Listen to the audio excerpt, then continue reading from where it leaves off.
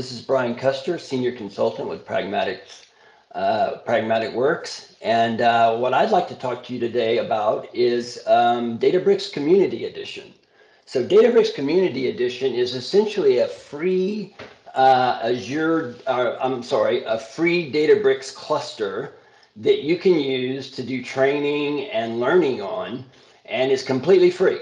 So there's no cost associated with it at all. You can go in and sign up by going to https://community.cloud.databricks.com. So what I'm on right now is the clusters page, and you can see here that I've created a new cluster.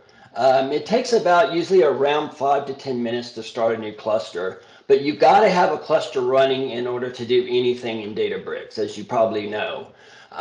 So anyway, after you get your cluster going, you can go to your home folder, and you can see here I've uploaded a lot of notebooks, Jupyter notebooks by just downloading them from the web, and also I've bought a few of them.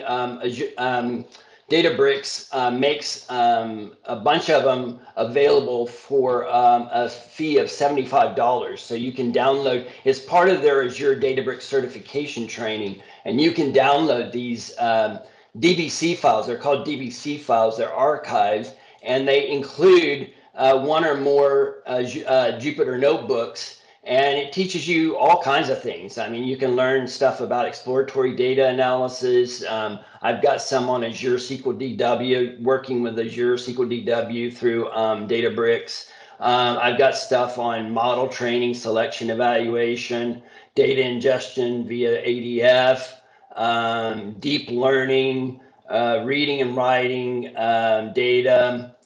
So I've got a lot of different DBC files out here that have one or more Jupyter notebooks inside of them.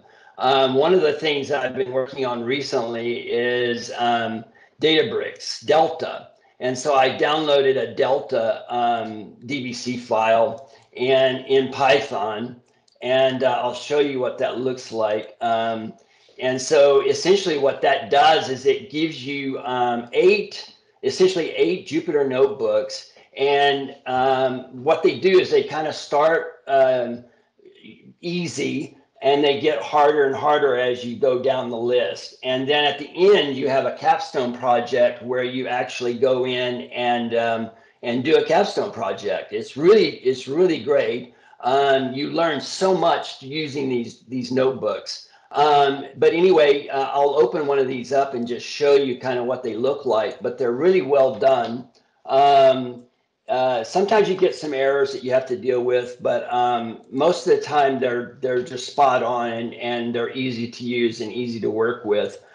This one, apparently I had a problem with that. I had a library that needed to be installed on the Databricks cluster, and so I installed the library, and then I was able to use it. So sometimes you'll run into that, but most of the time they're really just definitely rock solid and easy to use. But anyway, you just go through here, and whenever you want to run a cell, of course, you can click Shift Enter, or you can go up here to run all, or you can go in here to view code and look at the command files and line numbers and things like that. You can also do all sorts of things here with the menu. And then you can also execute a cell by just clicking on the cell itself here, and you can export the cell, copy the cell, add a cell above or add a cell below, that sort of thing. But the way to execute the cells is to simply click Shift Enter on your keyboard, and that executes the cells. So anyway, I just wanted to show you quickly what you can do with Databricks Community Edition. I hope you've enjoyed this. I encourage you to go out to their site, and that's again at https://community.cloud.databricks.com, and see what you can do.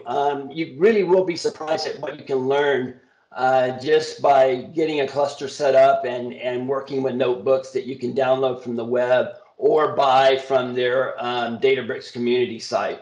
So anyway, I hope you enjoyed this, and thanks again for watching. Bye.